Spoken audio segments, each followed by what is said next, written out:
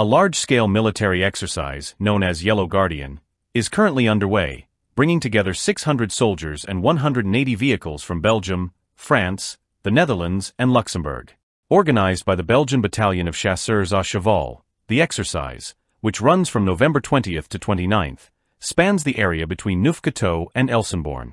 Its primary goal is to improve the interoperability of reconnaissance, intelligence, and electronic warfare units, while refining tactical and logistical operations among the participating nations. The exercise is divided into 3 main phases, beginning with a 2-day infiltration maneuver. During this phase, multiple squadrons are conducting reconnaissance missions from Neufchâteau, heading northeast toward the Elsenborn camp. These maneuvers are essential for intelligence gathering, and the first phase will conclude on November 25th, transitioning into simulated counteroffensive scenarios involving fictional enemy forces.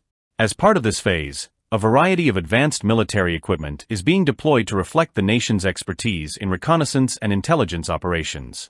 Among the key vehicles involved are the Belgian Pandur, French Panhard VBL PVR, and the Dutch Fennek armored reconnaissance vehicle, all of which are designed for high-mobility surveillance and intelligence collection. The Belgian Pandur is a wheeled armored vehicle known for its versatility in troop transport, reconnaissance, and fire support. Equipped with a 20mm or 30mm cannon and additional machine guns, the Pandur offers enhanced protection against small arms fire and mines while providing excellent off-road mobility. Another important Belgian contribution is the Falcon Light Multirole Vehicle, LMV, a modern platform designed for reconnaissance, patrol, and logistical support. The Falcon LMV features modular protection, allowing it to withstand threats such as IEDs and small arms fire. It can be armed with a remotely operated weapon station, making it highly adaptable for various tactical scenarios. The French Panhard VBL PVR is a light armored vehicle designed for rapid reconnaissance and patrol missions. It is agile, discreet, and equipped with versatile weapon systems, including machine guns and anti-tank missiles. Meanwhile, the Dutch Fennek vehicle is equipped with long-range observation systems and advanced communication tools, making it ideal for surveillance, intelligence gathering, and target designation. In addition to these ground vehicles, drones such as the Readerskyer and FB drones are playing a crucial role in enhancing intelligence capabilities. Equipped with optical and infrared sensors, these unmanned aerial vehicles, UAVs, provide real-time data transmission, allowing for comprehensive surveillance and reconnaissance. The Battalion of Chasseurs à Cheval, also known as ISTER Intelligence, Surveillance, Target Acquisition and Reconnaissance, is at the core of the operation.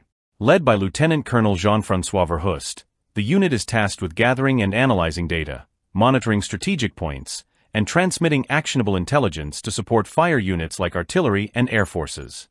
French units, including the 2nd Hussar Regiment, the 54th Transmission Regiment, the 1st Spahi Regiment, and the 61st Artillery Regiment, are contributing specialized knowledge and expertise to the exercise. Together with Belgian, Dutch, and Luxembourg units, they aim to optimize coordination and operational efficiency. The onset of snowfall during the exercise adds complexity, testing the soldiers' ability to adapt to a winter environment and perform under challenging conditions. The Yellow Guardian exercise highlights the growing commitment of European armed forces to strengthen cooperation and enhance interoperability in key defense areas such as reconnaissance, intelligence, and logistics. By testing the capabilities of participating nations and encouraging knowledge exchange, this exercise fosters closer ties between military units across Europe. It also prepares the soldiers to tackle modern defense challenges through improved tactical and logistical coordination. With 600 soldiers, 180 vehicles, and a wide array of specialized equipment, Yellow Guardian serves as a reminder of the vital importance of multinational military exercises in maintaining the security and stability of Europe. The operation demonstrates how collaborative efforts are essential in preparing for the defense challenges of the future.